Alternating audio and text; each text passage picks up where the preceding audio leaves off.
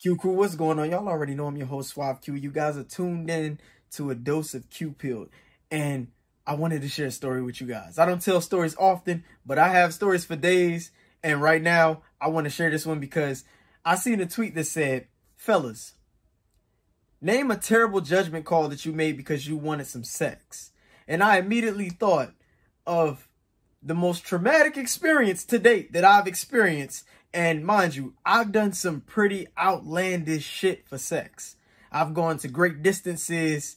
You know, I've been involved in some things and found myself in some situations for some sex because the opportunity presented itself. And that's so interesting as humans. Isn't it interesting how sex is not something that we actually need in order to survive outside of reproducing the next generation for survival? Meaning we have to eat, sleep, and drink in order to survive. But sex is regulated by the same part of the brain that, you know, regulates thirst, hunger, and the need to sleep, as if it's just as vital to survival. But we can go without it. Yet we behave like we can't, and it makes us make irrational decisions when we're horny. And this is one of those instances, and I promise y'all, everything that I'm about to say to y'all is 100% true, accurate. This is no exaggeration. There is no embellishing. It still gives me anxiety to sit here and speak about this to this day.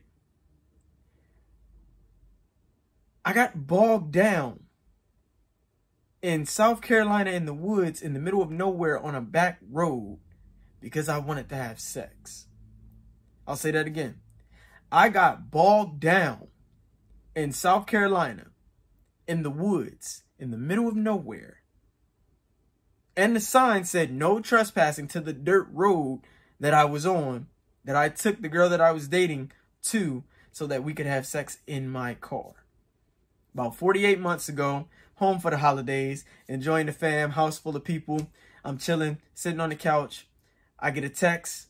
The girl I'm dating sitting next to me, she texts me, I want some. Now, of course, a house full of people, there's nowhere for us to have sex. So being the resourceful, creative guy that I am, I tell everybody I'm going to the store.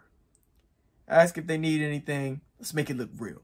Ask them if they need anything. They say, nah. Of course, one person want a bag of chips. I say, I got you. I can do that. But we slide out and looking for a spot to have sex. Mind you, this is the country. This is back roads. It's a lot of back dirt roads. It's a lot of cattle. There's black bears. It's just a land of nothingness. It's really, you rarely have service where we're at. Found a nice secluded area. See a dirt road.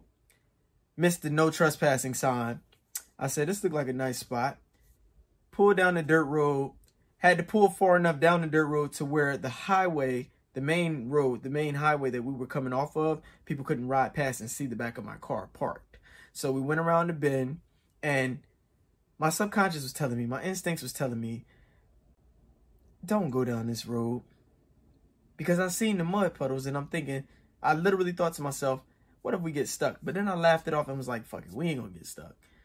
So my dumb ass continues down the road. We go about 150 yards down this dirt road. We ride through this huge mud puddle. Forward, we ride through it. Park the car. We get it on. Beautiful session, great. I put it on her, gave her the good, punished her. We lay there and talk for a minute. Then it's time to leave. So I go to back out, and I'm thinking to myself, that puddle was pretty big. That mud puddle was pretty big. Now, I might have to floor it to get through that so that we don't get stuck, because we run a real possibility of getting bogged down. And I knew it. So I was already nervous to try to get out to begin with, because it just seemed like this was one of those situations, and the way the terrain was, it looked like we could get bogged down.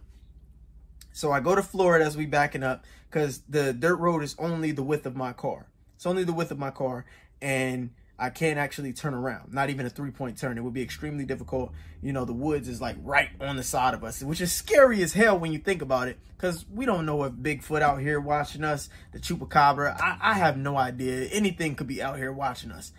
And at this point, it's like 3:30 in the afternoon. So the sun is still fairly high, but you know, the sun sets, especially in the winter, the sun sets early. So we have to be mindful of that. So as I'm backing out, I go to floor it, go to try to get through the mud puddle, and it's deeper than I thought. So because it's deeper than I thought, I actually have to slow down, because it would be like a pothole. I don't want to mess up my car. So the minute that I slow down and I go to give it gas, the wheel starts. I said, oh, hell no.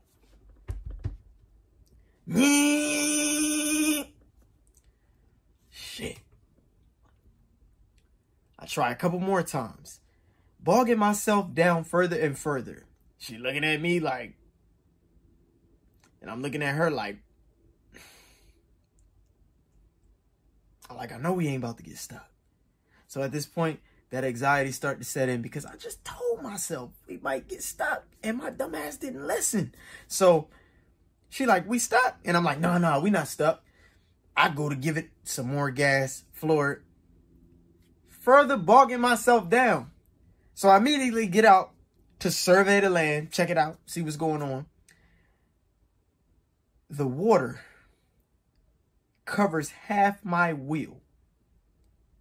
So the water is about 9 inches deep. So about 9 inches deep in some mud and water. Got brand new Uggs on. My Uggs in the water. I'm like, yo. She like, we stuck. And I'm like, yeah, we stuck, but I'm gonna get us out. So instantly I'm thinking, fucking PB&J out of noodle, do the noodle dance. I'm trying to think of a way to get us out. So I see a house about 30 feet away. It's an old abandoned like little shed. I go to it, rip the roof off to see if I can put it under the wheel to get some traction.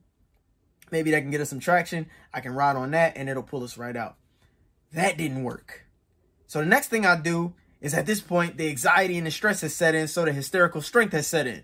So I'm turning into the Hulk because I'm like, we got to get out, because under no circumstances can we call my family and ask them for help and tell them that we were having sex in the woods on a dirt road, and that's how we got bogged down.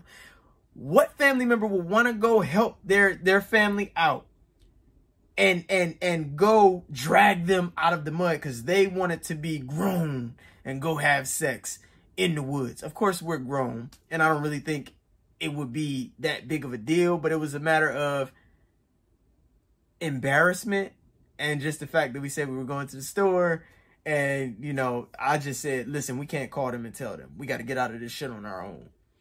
So at this point, I go to try to lift up the back of my 3,800-pound Dodge Charger, and I tell her, give it some gas. Let me see if I can lift it up and we can get some traction from me actually lifting it up. So she lifts it up. She gives it gas. I lift it up as much as I can. I actually lifted it up. She said she could feel me lift it up. I actually lifted it up. It lifted it up about that much off the ground. And because I'm losing my shit right now. I'm losing my shit. So I probably really did turn into the Hulk to some degree. Didn't work. Nothing. So then she's like, maybe you should try 911. I'm like, okay, call 911. 911 cannot fucking geotag the location where we are, because where we are is in the middle of nowhere. We're literally in the middle of nowhere. I'm talking about there was more around Courage the Cowardly Dog's house than where we were. They couldn't geotag the location. So 911 out. Can't send the police because we're out of jurisdiction. They can't dispatch the police to us because the police wouldn't know where we are, and the police don't come out to where we are. Unless it's like a super emergency. Being bogged down, that's not considered an emergency in their eyes. So the next thing I do is call the tow truck. So I try to call the tow trucks, 2 tow truck companies within the area. One says they have no idea where we are and they can't send anybody because they don't come out that far. And the next one says, we only have 2 tow trucks and both of them are out and we have no idea when they'll be back. So guess what? We just ran out of our contingency plans. We have no alternative plan at this point. So now we're stuck. And at this point, it's been about 2.5 hours to 3 hours. So I'm literally we sitting in the car and I'm just thinking, I'm like, yo, we really stuck in the fucking woods right now. We really stuck in the woods. And at this point, it's starting to get dark because it gets dark early in the winter. So I'm looking at the woods, making sure ain't nothing watching us, you know, making sure ain't nothing hunting us. Because at this point, you know, anything could happen. Y'all seen the movie Wrong Turn? It could be cannibals out there, you know what I mean? Movie Wrong Turn, where they up in the mountains of West Virginia, and when people go through a certain territory, the cannibals pick them off and then eat them. At this point, we sitting ducks. I'm scared. I'm scared as hell. But I can't show fear in front of her. I'm like, yo, I gotta think. We gotta get out of this. I'm like, let me think, babe. Let me think. We gotta get out of this. So as I turn around to go to the road for a phone signal, because I'm trying to think of somebody else to call, I'm looking for a phone signal. As I'm walking back to my car, about 200 feet ahead of my car, I see a silhouette coming out of the darkness. I thought I was hallucinating. And I'm looking, I'm like, is that a person? And I yell out, excuse me. And the silhouette responds, what you doing out here? The sign said no trespassing. Nobody's supposed to be out here. Y'all didn't see that sign? It's a white man with a shotgun over his shoulder. And I'm like, shit, we about to get shot. We trespassed on this white man's territory. He about to shoot us.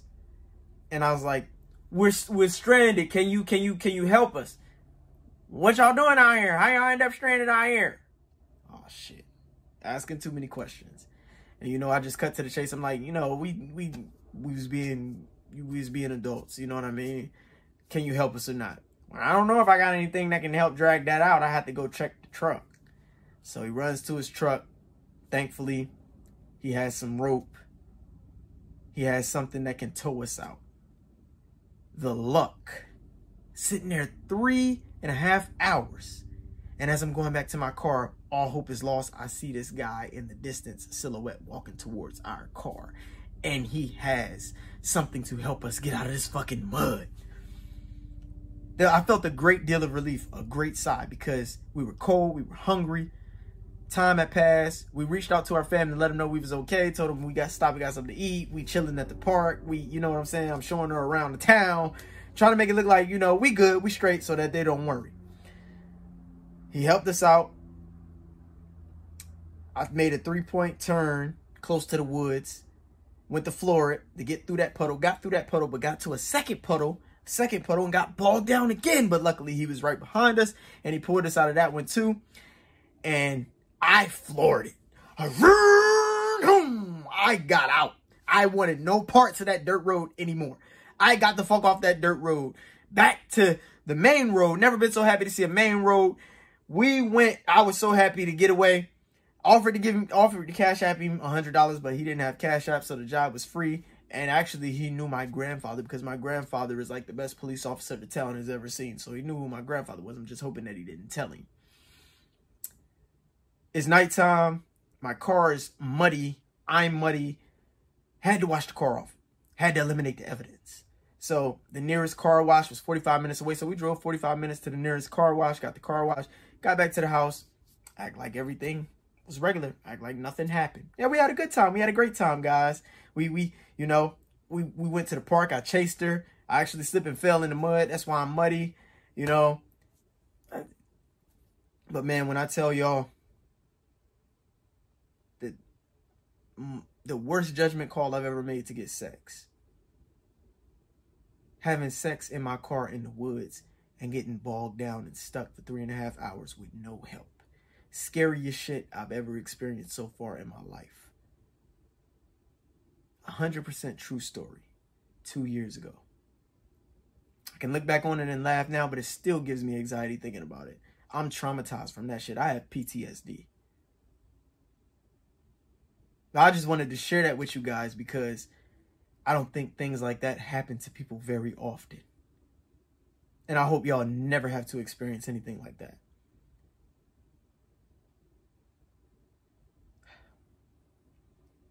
But I hope this story was pretty entertaining for y'all. Just wanted to share a quick story with y'all. I have stories for days. If y'all want me to tell some more stories from time to time, let me know. Drop your comments, like this video, share this content with your family, your friends, your colleagues, your peers. Let them get a dose of the Q pill as well. Because as I said, I have a lot of stories that I could tell. And I will share them if y'all want to hear them. But it's crazy what sex can make us do. And it's crazy what we go through just to get sex. 3.5 hours in the woods stranded with no help for a 20-minute sex session.